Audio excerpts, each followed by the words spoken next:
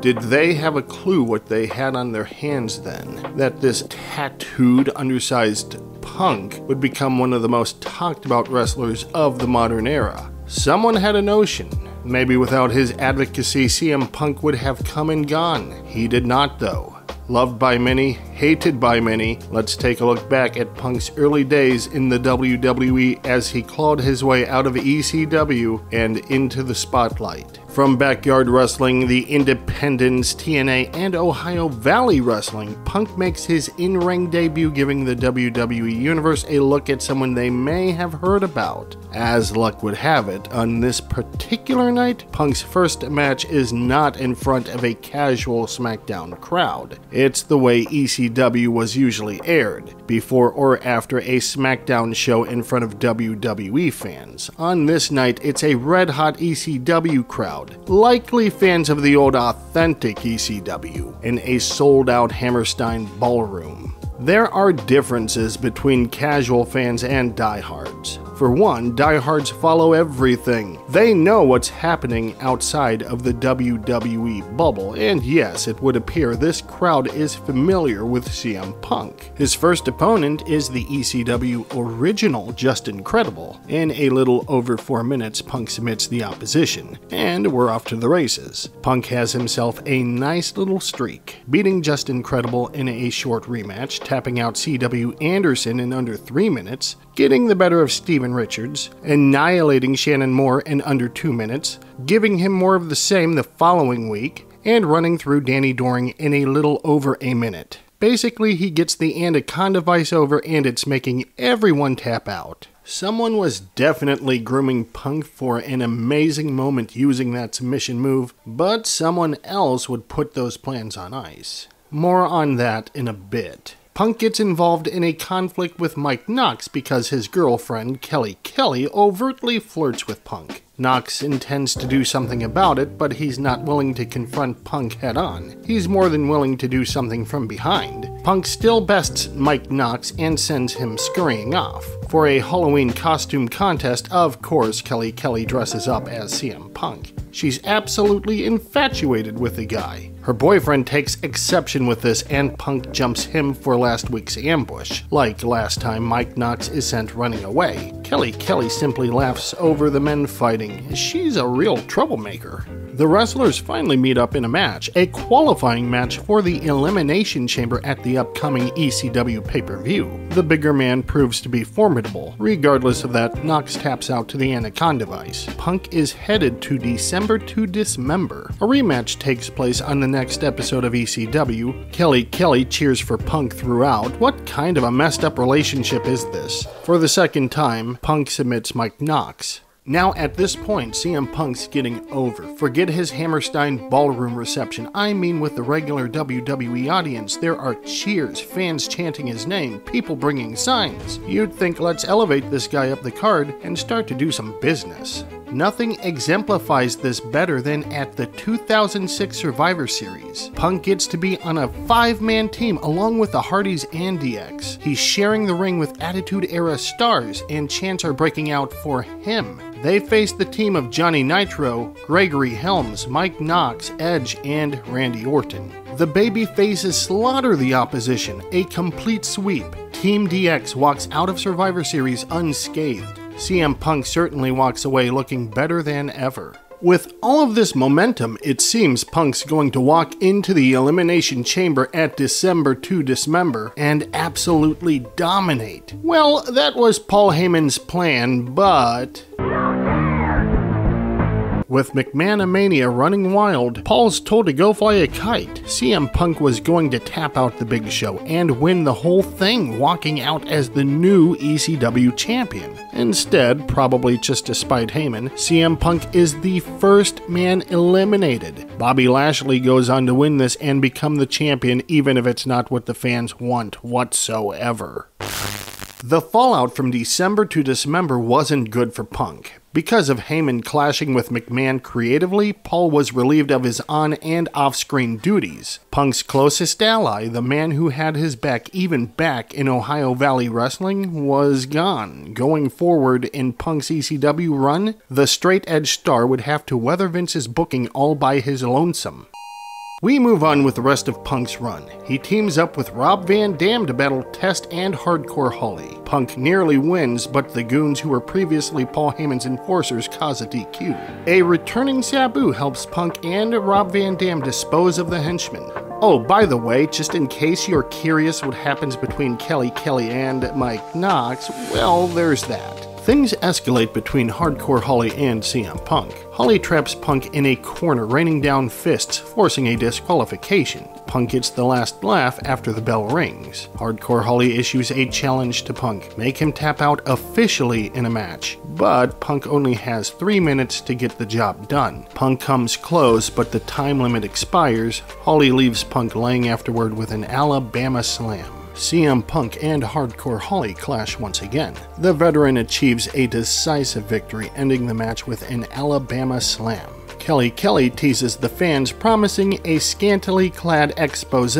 Matt Striker berates her with blatant misogyny before saying he's going to beat up CM Punk. They have a match that Punk wins thanks to a full frontal distraction from Kelly Kelly. This gets Punk in a minor feud with Striker, who guest commentates during a match with Elijah Burke. Punk wins. He's not running through the roster submitting everyone now, but he's still being booked okay. Punk gets another moment on a big stage, entering at number 11 at the 2007 Royal Rumble. He does manage to last a while before being one of many thrown out by the Great Khali. Back on ECW, well, now Punk's losing to Matt Striker of all people. Punk does go on to once again force Mike Knox to submit. However, after the match, Punk becomes the victim of a Gene Snitsky beatdown. For now, on to more important things. Taking on Johnny Nitro, Punk has the chance to qualify for the Money in the Bank match at WrestleMania. Punk finally busts out the go to sleep, securing his spot. Punk has no problem showing off his new finisher either. Now, at this time, a stable called the New Breed has formed. Young upstarts looking to rule ECW by taking out the ECW originals. Elijah Burke tries to convince Punk to join their fight. For now, Punk is left to consider it. After losing to Mr. Kennedy on SmackDown, CM Punk is told about the importance of having allies. Elijah Burke demonstrates this by assisting Punk in defeating Hardcore Holly. Building up to Money in the Bank at WrestleMania, CM Punk, the Hardys, and Edge tag against Randy Orton, Finlay, King Booker, and Mr. Kennedy. After Edge abandons his team, it is CM Punk who eats the pinfall. However, on SmackDown, CM Punk takes on King Booker in singles action and actually pulls off an upset against the main eventer. Moving on to Money in the Bank at WrestleMania 23, Randy Orton, Edge, Matt and Jeff Hardy, King Booker, Finlay, Mr. Kennedy, and CM Punk go to war for the hanging briefcase. After paying homage to the legendary Terry Funk, CM Punk becomes the recipient of a devastating RKO. Thanks to Mr. Kennedy, this opportunity slips through Punk's fingers, and Kennedy goes on to obtain the briefcase. With that out of the way, Stevie Richards eats another GTS. The New Breed continue to pressure Punk to join them, this time in a more threatening manner.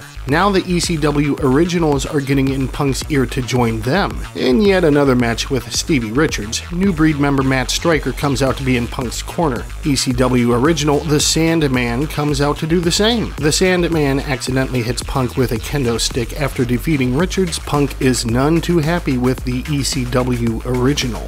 In the main event, RVD wrestles Marcus Corvon. Elijah Burke injures Sabu during the contest, prompting CM Punk to check on him. Punk teases a fight with the New Breed. Instead, he joins their ranks, it would appear. There's a bit of friction between Punk and Elijah. To earn trust, he helps him out against RVD. Well, not really, I guess. He apologizes to his new comrades for the screw-up. They have to be united, as tonight they take on the originals. However, it's 4-on-4, so Burke tells Punk to sit this one out. Things come down to just RVD and Burke. Punk intentionally attacks Burke, costing him the match. After his loss, Elijah is dealt a GTS. To punish Punk for his actions, Elijah Burke sends Kevin Thorne into battle. It does not end well for Thorne, though. The New Breed is beginning to fall apart at the seams. Burke and Corvan remain united as he helps the former linebacker score a win over Punk. This leaves Punk with injured ribs. Punk, not at 100%, has a showdown with Elijah Burke at Judgment Day. Obviously, Punk's weakness is heavily exploited. The match goes long. After nearly 20 minutes, there's a go to sleep and 1, 2, 3. The feud carries on back in ECW. Tagging with Van Dam, Punk's ribs are once again a target, even to the extent that Corvan is disqualified for continuing to assault Punk despite not being the legal man. RVD is also left worse for wear as the New Breed stand strong.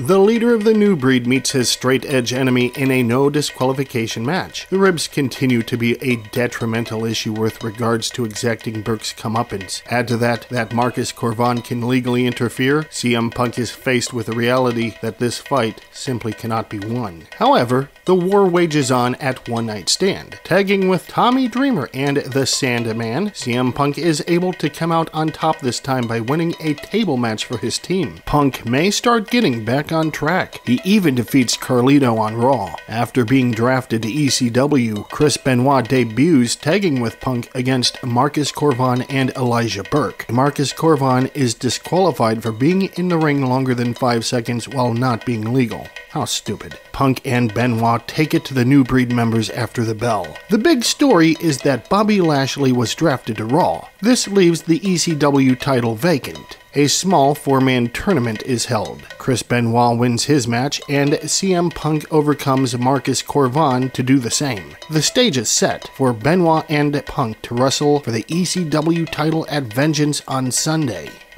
Because of the horrific actions of one man, wrestling fans are robbed of that match. More importantly, 2 individuals are robbed of their existence. Johnny Nitro takes Benoit's place at Vengeance. At this point, no one knows why Benoit didn't show up to work. Nonetheless, Nitro and Punk try to put something together on short notice. Punk likely wasn't winning the ECW title this night in the first place, and those plans don't change. Johnny Nitro wins the vacant championship. Punk ventures to establish himself as the #1 contender for the ECW title by going through Elijah Burke in a 2 out of 3 falls match. With the Elijah Express, Burke wins the first fall. Punk manages a flash pin to even up the score. Punk finally ends the contest with his GTS, a move no one has kicked out of. Johnny Nitro lets the #1 contender know that he's ready. Building up to the big match, CM Punk starts to hand out losses to anyone that steps in the ring with him. At the Great American Bash, John Morrison, no longer going by Johnny Nitro, puts his belt on the line. The championship is at Punk's fingertips, but Morrison is an egg the challenger just can't crack. CM Punk's pursuit of the championship doesn't end there. He teams with Tommy Dreamer to wrestle Elijah and Morrison. A GTS secures a victory over Burke. The chase will continue. The champion sets up a 3-way contest between CM Punk, Elijah Burke, and Tommy Dreamer. The winner will share the ring with Morrison in a 15 minutes of fame match. Elijah Burke is the one to suffer a GTS and a loss, something he should be used to by now. So next week, it's 15 minutes of fame. You either defeat Morrison or at least last 15 minutes for a future ECW title shot. It should be noted, in their previous outings, Morrison put Punk away at around the 8-minute mark. Tonight, they nearly wrestle the full 15 minutes, but Punk gets a pinfall victory. He's getting one more shot at the title. A contract signing makes it official. The match will happen at SummerSlam. For now, Big Daddy V gets his hands on Punk. The near 500-pound wrestler gives Punk such a beating that he can't continue to fight and is counted out. The following week, the Boogeyman is actually Punk's partner against Morrison and The Miz. And of course, they work well as a team. Morrison gets super physical to soften his soon-to-be challenger up. He even hits a corkscrew neckbreaker to finish Punk off.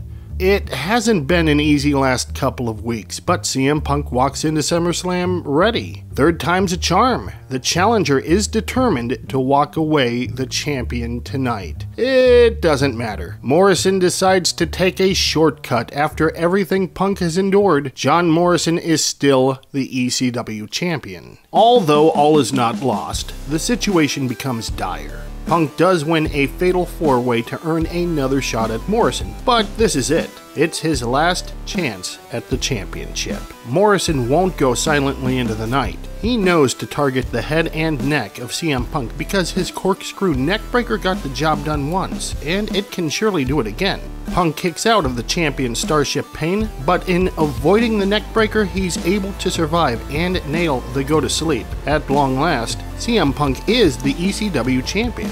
We'll never know where he'd be at this point had he won the title in the Elimination Chamber, but at least no one can say CM Punk didn't face adversity to finally make it here.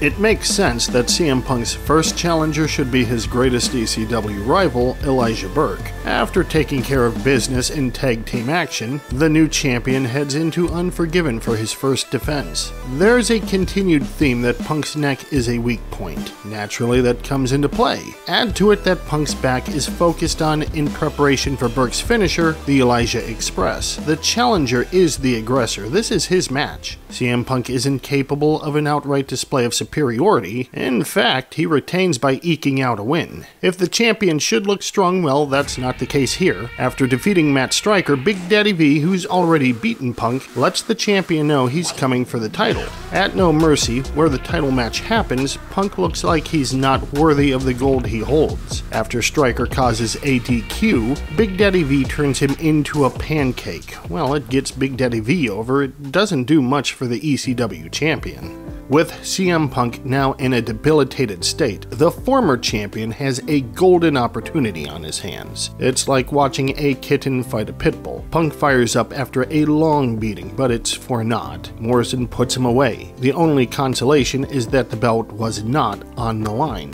This should make Morrison the #1 contender, but Cyber Sunday is on the horizon, where the fans supposedly get to choose the next challenger. For the moment, Punk must face all 3 potential challengers with only one other wrestler to tag with, and Punk chooses Kane from SmackDown. In his current state, Punk is the weak link, but the Big Red Machine comes through in the end. Going into Cyber Sunday, CM Punk tags with Balls Mahoney and gets to look strong before the pay-per-view by pinning John Morrison. So who do the fans choose at Cyber Sunday? Now wait a minute. Not the guy who can crush Punk, not the guy who can give the fans the best match. This is fishy. Do not believe there was any voter fraud. Well, okay, if you say so. Anyway, at around the 9-minute mark, The Miz falls to the GTS and we move on. To find a new #1 contender, John Morrison defeats The Miz with his corkscrew neck breaker. Speaking of The Miz, in his title match with Punk, Morrison comes up short thanks to The Miz's distraction. The 3-way feud heats up on an episode of SmackDown when both Miz and Morrison target CM Punk, causing a disqualification in a match with Jamie Noble. Noble gets a parting shot in amidst the chaos. This leads to Jamie Noble getting a rematch with Punk in ECW. Miz and Morrison joined commentary for the occasion. After Punk nails the GTS, he's immediately jumped by both men. The champ is left laying before he goes on to defend his belt against both of them at Survivor Series. As expected, the Survivor Series triple threat begins as a handicap match. Sooner rather than later, Miz and Morrison's cohesion disintegrates and the contest becomes every man for himself. The Miz eats another GTS and that's that. It's time to move on from these two. The Big Red Machine hasn't been doing so well lately. 2 even bigger monsters have had his number in recent weeks. Kane can't continue the struggle alone. When Punk is faced with the unenviable task of wrestling Mark Henry, things go in the way one would expect. In fact, Big Daddy V causes a disqualification before CM Punk can mount any serious offense. The behemoths do what they do best, but someone has a score to settle. CM Punk has an ally in dealing with the super heavyweights. While this isn't their first rodeo together, Kane and the ECW champion demonstrate their teamwork by defeating Deuce and Domino. But at Armageddon, what these two have on their plate is a ton of sirloin beef. In the match, CM Punk serves as a punching bag. The Attitude Era veteran has his back, and the time comes where CM Punk has Kane's back. Punk fires up. Just when he gets cooking, his momentum is suddenly halted. Mark Henry and Big Daddy V walk away a dominant unit. The feud continues on SmackDown. This time, CM Punk and Kane have Rey Mysterio on their side, while Mark Henry and Big Daddy V have MVP. The big men continue their overwhelming ways, but who should step up and get the win?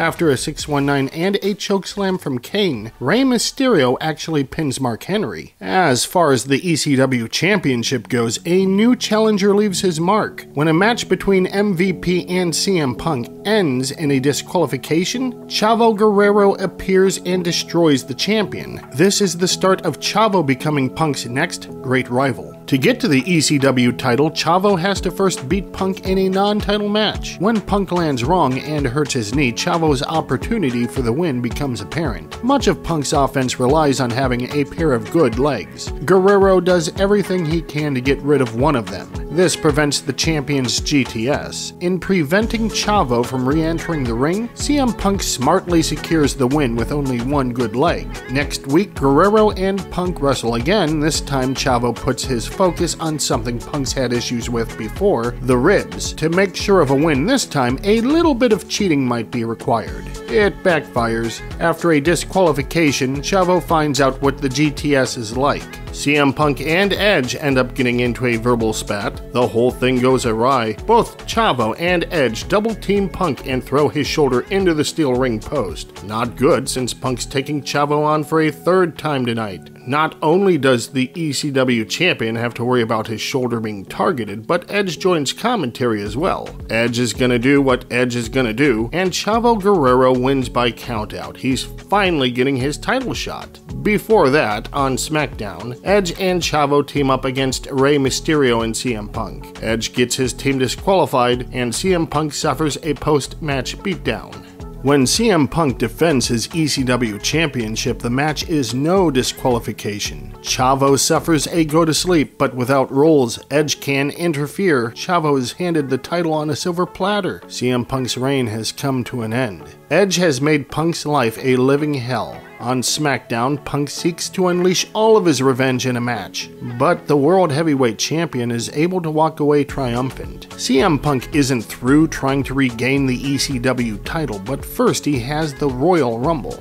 Guess who eliminates him? Guerrero is kryptonite at this point. It's fiesta time. Chavo wants to celebrate his championship win. There are balloons, a mariachi band, and wait, are mariachi supposed to do that? Well, if they're CM Punk, then yes. It's time to start getting some payback. On SmackDown, Rey Mysterio and CM Punk clash with Edge and Chavo Guerrero. If Chavo's kryptonite, then CM Punk's donning lead armor tonight because he pins him with the GTS. CM Punk does have another opportunity at the ECW title coming up, but first, he battles Chavo Guerrero in a Gulf of Mexico match. There are no rolls, you just have to toss your opponent into the Gulf of Mexico to win. Seeing as how they have to go from the ring to the body of water, these two end up battling all over. Punk finally gets the job done with a GTS. At No Way Out, Punk has his shot. The champion does everything he can to avoid the go-to-sleep. No cheating required this time. The champion uses his brain to hold onto the belt.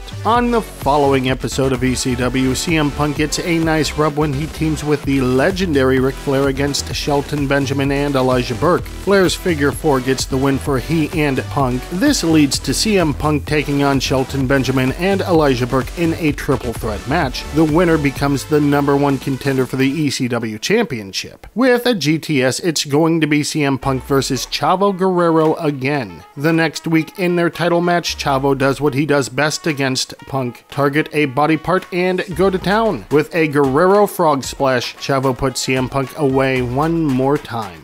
With CM Punk now appearing more regularly on both Raw and SmackDown, it's only a matter of time before he catches a break. That begins with a Money in the Bank qualifying match. Whenever Big Daddy V is in the picture, nothing ever goes well for the straight edge star, but tonight it's different. No pinfall or submission, but Punk does win by countout. He's headed to WrestleMania for the Money in the Bank ladder match. Nothing major happens in the meantime, so moving right along to WrestleMania. Kim Kardashian is the host? I have no memory of this. It's Mr. Kennedy, MVP, John Morrison, Carlito, Shelton Benjamin, Chris Jericho, and of course CM Punk, all competing for one briefcase that can change a person's career in an instant. Every man is willing to go through hell to seize the opportunity, but there can only be one, and tonight it's CM Punk. With that, this is now the final chapter of his ECW run. CM Punk took the opportunity away from Jericho specifically, so the two deal with it on Raw. Punk is still an underdog against the big names, at least he has the briefcase now. As far as ECW goes, the CM Punk Kane connection continues. The Big Red Machine did what Punk couldn't and took the ECW title from Guerrero. The duo main event against Chavo Guerrero and Shelton Benjamin. It's Punk who picks up the win against Shelton.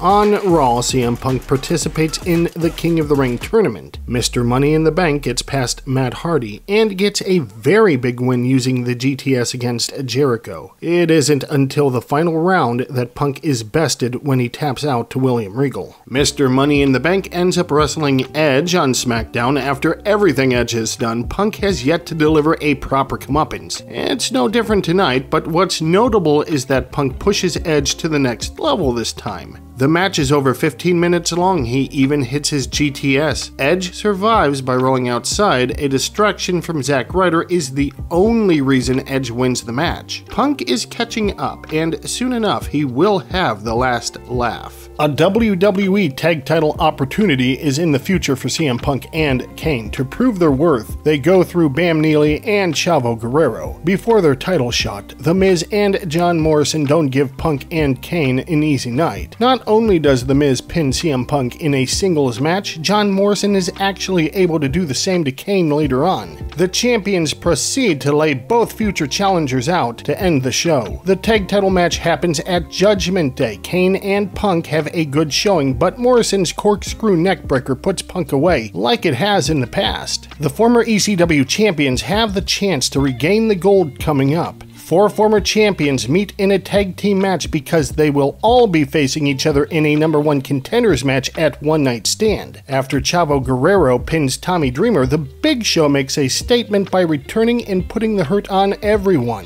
Big Show reminds all involved that he's also a former ECW champion and inserts himself into the #1 contenders match. Building to the pay-per-view, CM Punk finds himself facing Chavo Guerrero. It's not shocking that Chavo beats Punk in singles action once again. Although what is surprising is that on the following SmackDown, CM Punk puts Morrison away in about 2 minutes. On to One Night Stand. The #1 contenders match is a Singapore cane match, you know, kendo sticks. The big man dons the crimson mask and goes on a rampage. This is his match, everyone else is just in it. After pinning Dreamer, Show leaves as the new #1 contender. The Big Show will face Kane at Night of Champions for the ECW title. A fatal 4-way match is booked among those who came up short at One Night Stand. The winner faces Kane later in the show, but in a non-title match. CM Punk seizes the opportunity by pinning Chavo Guerrero. When Punk runs into his tag partner in the main event, it's not a squash, although it's mostly Kane on offense with Punk trying to survive.